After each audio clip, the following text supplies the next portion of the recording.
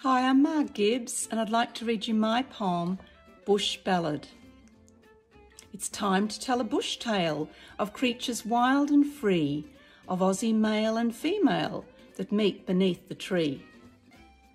Kangaroos come bounding in, the python slithers, slides, the kookaburra cackles with a din, a possum gracefully glides.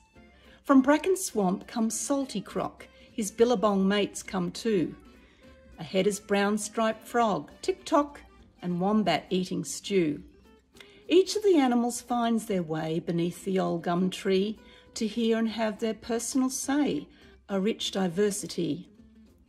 From brush turkey bickers at the verse, a ballad for the night. The rumble grows a little worse, the animals begin to fight. Dingo howls, kangaroo thumps, sugar glider breaks free. Sand goanna sprints and jumps at spiky devil up the tree. Sit down, bush creatures, don't take flight. It's about a sunburnt country, a verse that brings us pure delight, majestic lands for you and me. Lorikeet and dingo too, listen to the rhyme. Kangaroo plays a didgeridoo while others tap in time. I love her sweeping landscapes, I love her jewel seas, her beauty, hiss the snakes, in slithering harmony.